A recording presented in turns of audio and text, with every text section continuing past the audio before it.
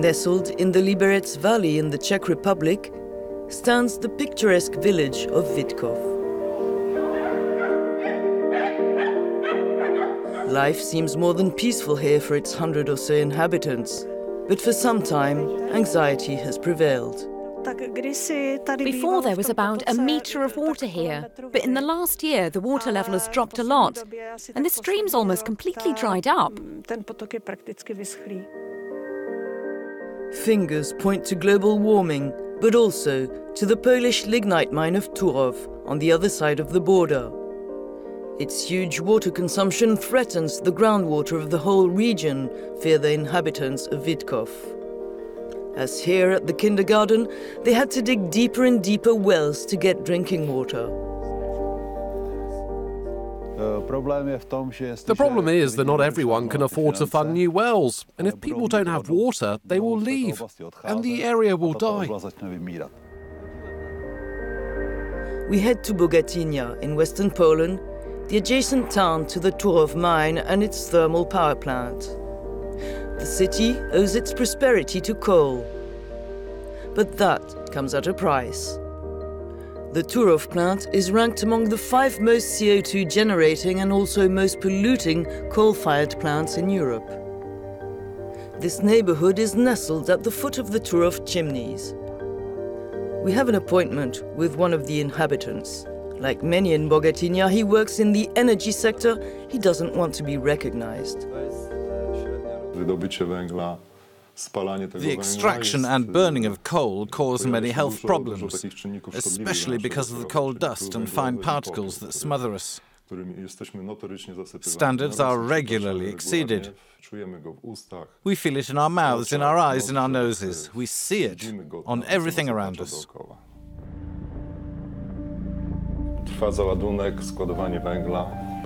Here they're loading and storing coal. Look, it's right next to our neighborhood. And that's what the snow looks like in winter. No, the snow is actually black.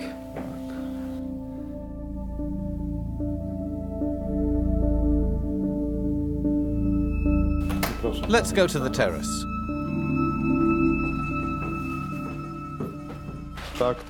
That's what it looks like. It's a day after we cleaned up.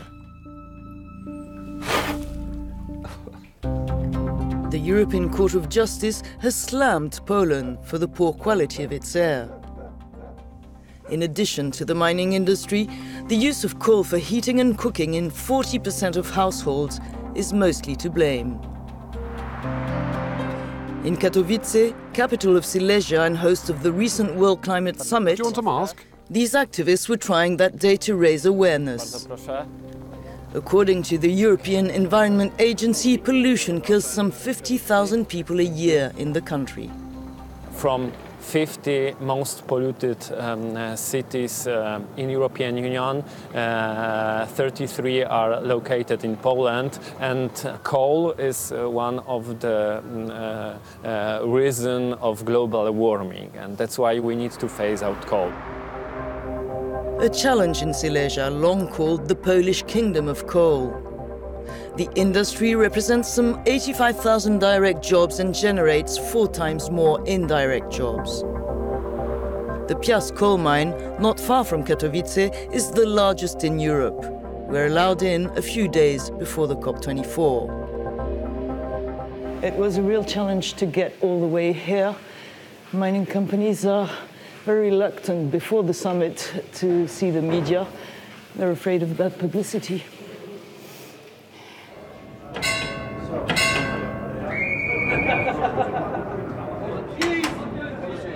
It's the end of the working day for these men.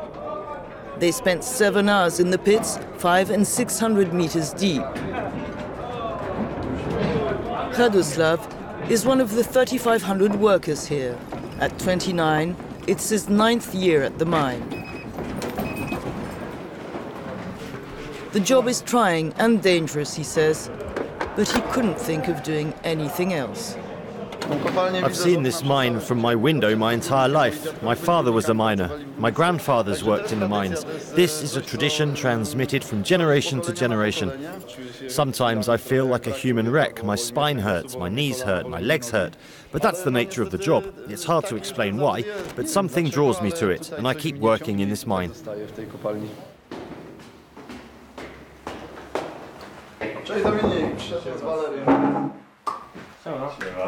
Outside the mine, Radoslav shares other passions with his friend and neighbor Dominik, who launched a communications agency called Creative Mine. Together, they started a blog dedicated to the mountains and winter sports. If I have to spend my time working in narrow tunnels and in the dark, then my reward is spending my free time in open spaces in the mountains on the summits. Radoslav is also a photographer. For years, he has immortalized the realities of miners. I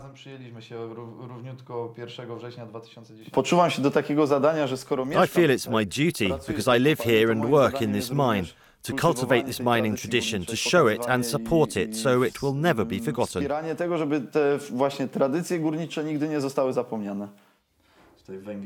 fight against global warming is also their business, they say.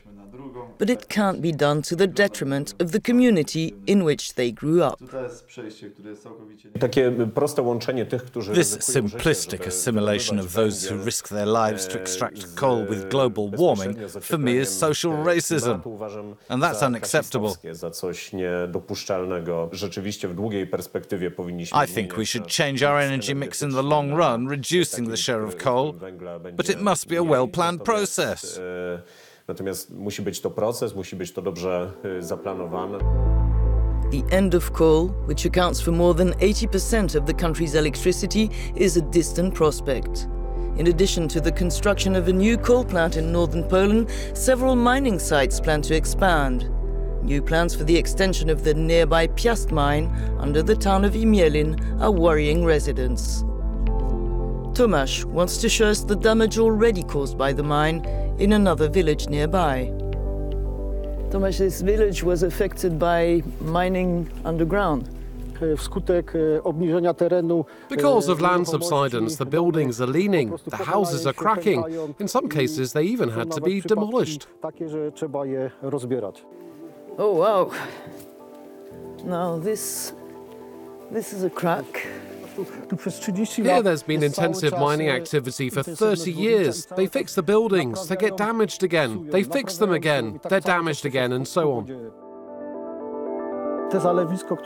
Look at this pond of stagnant water. The water accumulates and the mine doesn't pump it. This forest dies because it's underwater. At the entrance of Imielin, the railroad tracks collapsed with the terrain. Alicia meets us there. A teacher, she also wants to save her town.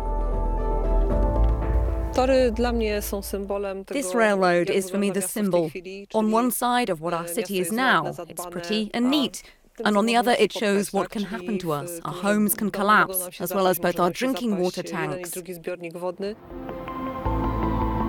In the long run, Tomasz and Alicia fear to see the city depopulate. Our day ends in this house. Bartosz and his neighbor Anna are waiting for us. Their neighborhood is far from the mining perimeter. They thought they were safe, wrongly. There are big cracks. The door frame has also sagged, and down there's another big crack. And this wall is completely split. My first shock, I remember, as if it were today. It may have been our third or fourth night in this house. When the house shook, I jumped off my bed and then I couldn't go back to sleep. It happened even recently. There was a huge tremor. Yes, it was on the 20th of October. It was over 3 degrees on the Richter scale. Items in the cupboards were overturned. The cupboard doors opened, the drawers came out. We had to hold onto the TV so it wouldn't fall. We've no reinforcement structures in our houses. We're sure if the mine starts extraction here 180 metres deep, as they wrote, our houses will just disappear. I'm counting on the help of the European Union, whose climate policies aim to reduce the exploitation of coal. The carbon neutrality advocated by the European Commission by 2050 is unthinkable in the eyes of the Polish authorities and the mining industry. Too fast a transition would be fatal, says the regional head of the Solidarity Union in Silesia, for which the green economy cannot offset the potential job losses.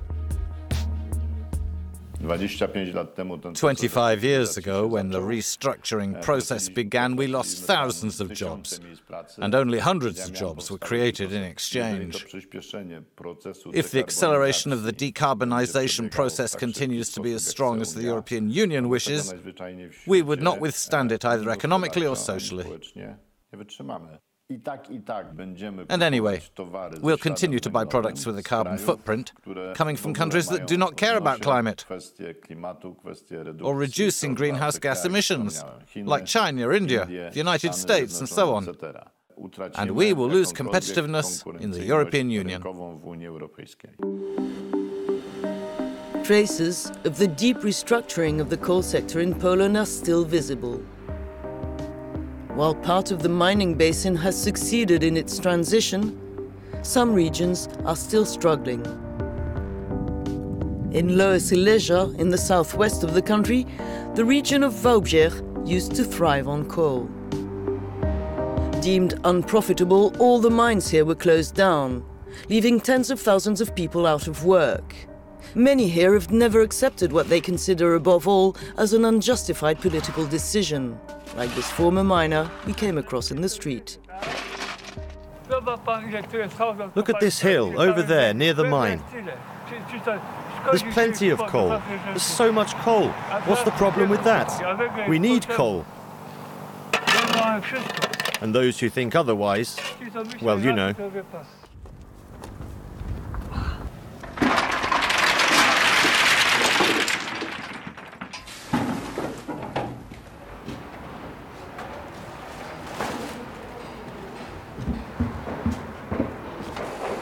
Roman lost his job as a miner some 20 years ago. After failing to find work in Poland and Europe, he started working in the so-called poverty pits, illegal mines dug manually in the city outskirts. At the height of the crisis, they used to sustain up to 3,000 people, digging up and smuggling coal. Severely prosecuted, the activity has become more scarce in recent years. Now, Roman lives from odd jobs. But he still comes here from time to time to make ends meet.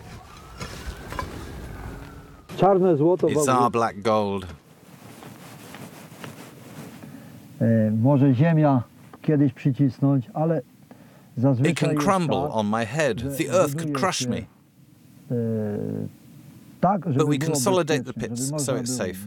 We can go in, go out, pray God, and all goes well. So this pit is only about 2 meters deep, but Roman tells us they can dig up to 15 meters. And he just placed 7 pieces of coal on his pickaxe. And he says they represent the 7 people he knew who died in these pits.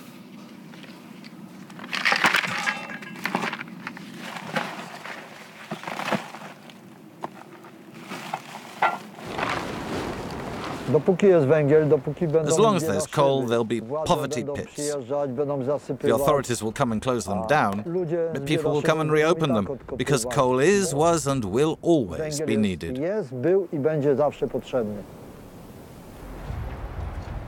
On that day, Roman will not sell his coal.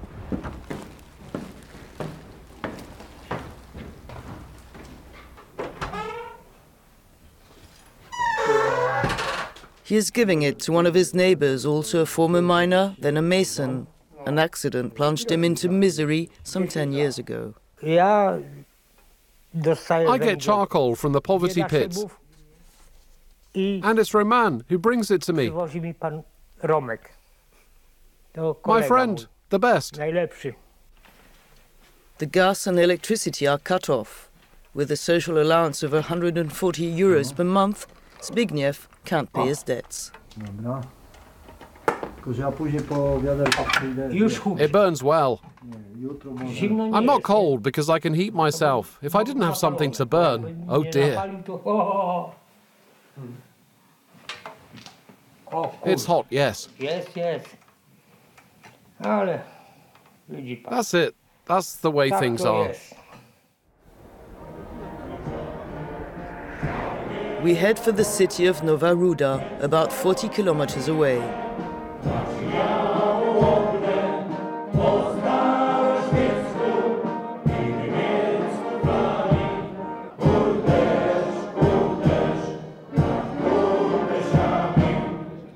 We're invited to a very exclusive gathering organized each year ahead of St. Barbara Day, patroness of miners. Roman is here in traditional costume. For nothing in the world would he miss the event.